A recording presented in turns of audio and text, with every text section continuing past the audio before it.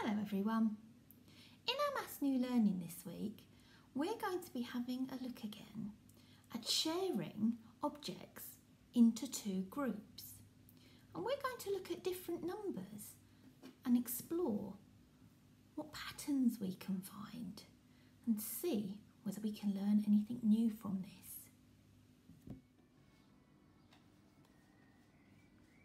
In our previous learning, we looked at halving numbers. Can you remember what that meant? That's right. That's when you share the number into two equal groups, two equal parts. So we're going to use our part, whole to practice doing a couple of those. So I've got a number. I've got the number 4. So I need 4 counters, Monkey. 1, 2, 3, 4. And then we're going to share them equally, so we have the same number in each of our parts. So we can come down the lines. So we've got 1 in each part, so that's the same. And we can do the same with these ones. Again, we've got an equal number. We've got 2 in this part and 2 in that part. So half of 4 was 2 in one part. Let's do another number. So let's put those back over there. Remember, we're halving, so it's got to be equal in both parts. So let's try the number 8. 1, 2, 3, 4, 5, 6, 7, 8. So we've got 8 counters in our whole, and we've got to make sure that we share them equally. So started off in 1 in each part. Now I've got 2 in each part. I've got 3 in each part. I've got 4 in each part. There's the same number in both of the parts, so they are equal. So half of 8 is 4. Have I got any left over? I haven't, have I? That's how we know that they've been shared equally. We're going to start off by playing a little game using our part, whole diagram. Now Monkey's got some counters and I've got a pot of numbers. So I'm going to start off by choosing a number. What number have we got? The number 3. So I'm going to put the number 3 up there, Monkey.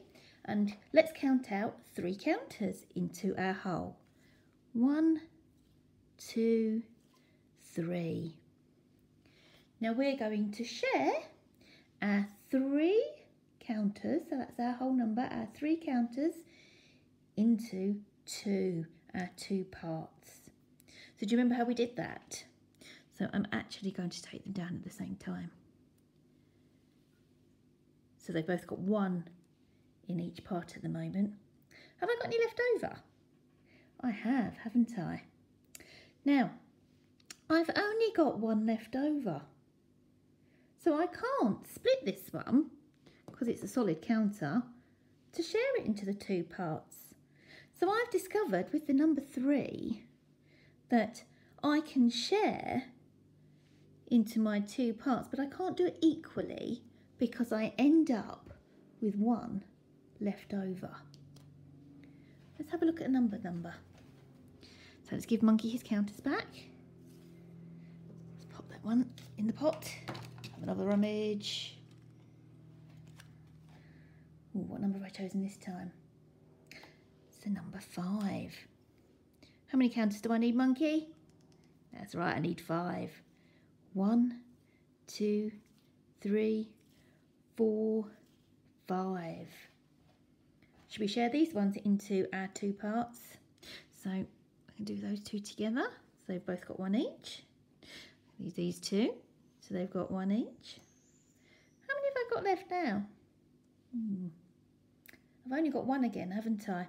So I can't share that one into both the parts because I've only got 1 left. So where I've shared 5, I've shared 2 in one part, 2 in the other part, but I've got 1 left over, so it doesn't go equally. this is quite interesting. Let's find another number. See what we find out this time.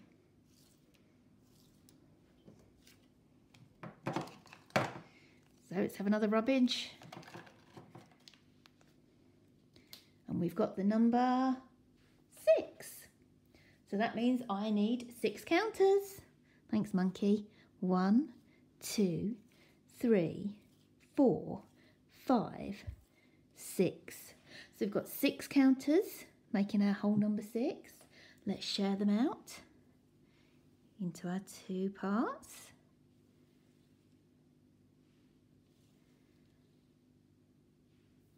Have we got any left over for the number 6? We haven't, have we? We've managed to share those equally between the 2 parts. So we've actually managed to halve the number 6 exactly because they've gone into 2 equal parts. That's why it's a half. This is quite interesting. I'm going to give you a minute now to have a chat with your grown-ups about what you've noticed about these numbers that we've shared. When using the part whole diagram, I don't know whether you noticed it too, but I noticed that some numbers I could share equally and halve them, and some numbers I had one left over each time I shared them out. Let's explore that a little bit further. I'm going to use lots and lots of 10 frames. I'm going to put a number underneath each 10 frame. So I'm going to start off with the number 1. And now we're going to explore sharing 1. Now got 1, I'll give 1 to you. So I'll put on this side, give it to monkey. 1. Can I put 1 on this side? No, I can't, can I? Because I've only got 1. So there's only 1. I've got 1 left over. That one can't be shared equally because I can't put a matching one on the other side. Let's have a look at the number 2. 2. So if we share out 2, I can give 1 to monkey. And I can give 1 to me. 1, 2. Can I halve 2? I can. Half of 2 is 1. It can be shared equally between monkey and myself. I'm going to keep going now. Let's do number 3. So 1 for monkey, 1. 1 for me, 2. Oh, another 1 for monkey, 3. Oh, there isn't 1 more for me because I've only got 3. I've got 1 left over. Wonder what happens if I do 4.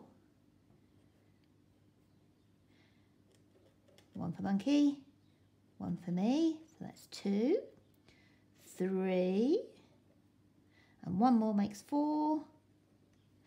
Oh look, we've both got the same. We can halve 4, can't we? There aren't any left over. Let's do 5. So monkey first. 1, 2, 3, 4, 5. Look, monkey's got more than me. There was 1 left over when we were sharing. Let's try 6.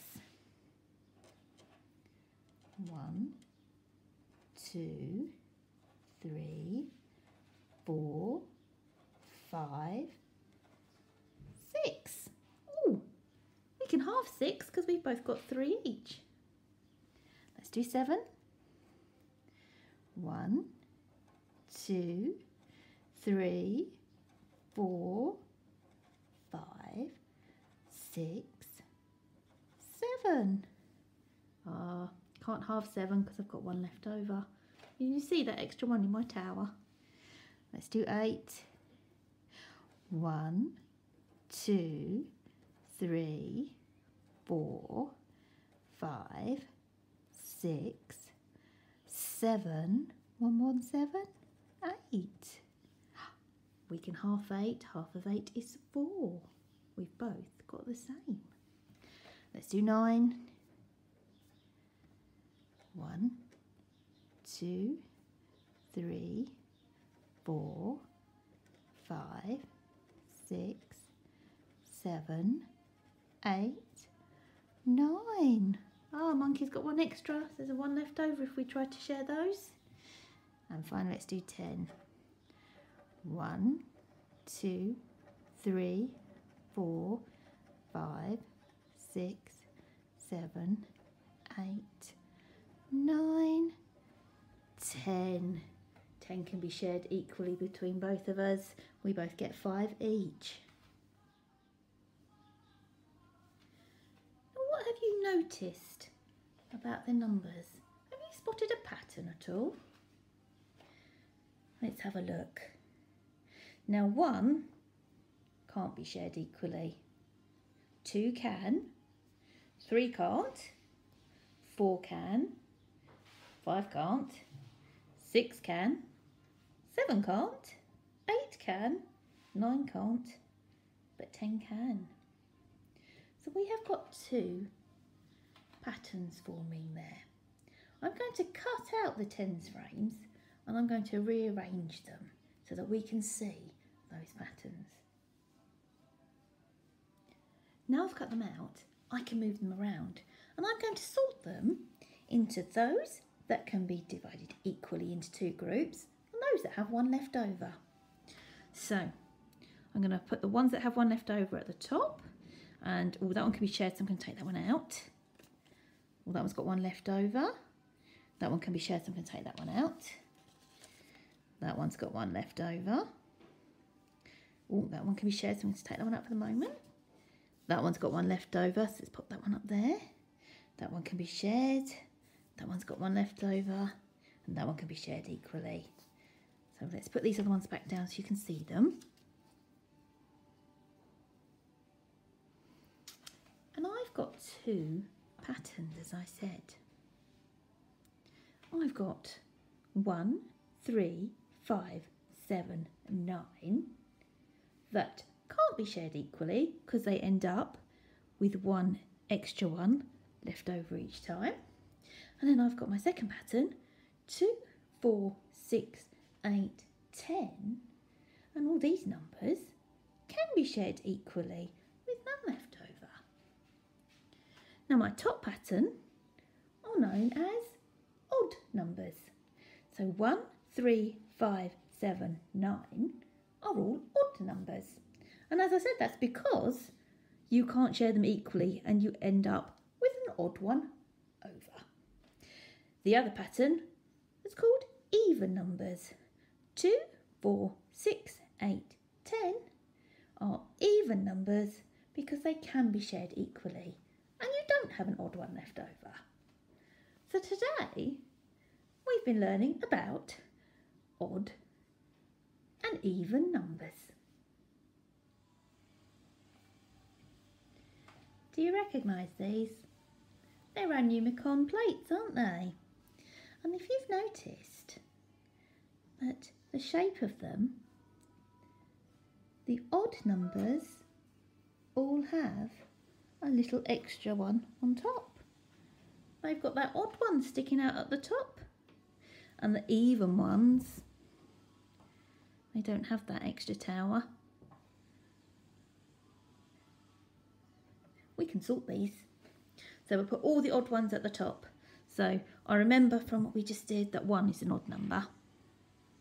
Now 2, does that have an extra bit? Because it has to go this way, the 2.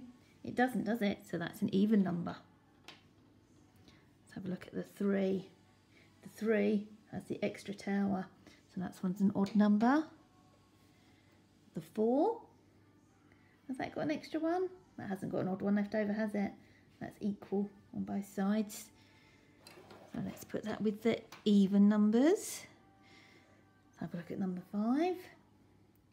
So we've got the extra odd bit on the tower there. So that's an odd number. Let's make sure we can still see them. Let's have a look at his 6. Here's a 6 plate. And you can see they are even. They can go in counting twos. 2, 4, 6. That's an even number. Here's the 7 plate. Got 2, 4, 6. Oh no, there's an odd one on the top, so that's an odd number. Let's have a look at the 8 plate. 2, 4, 6, 8. No extra bit at the top. And that's an even number. Look at the line plate. 2, 4, 6, 8. And then there's the odd one at the top. So that's an odd number.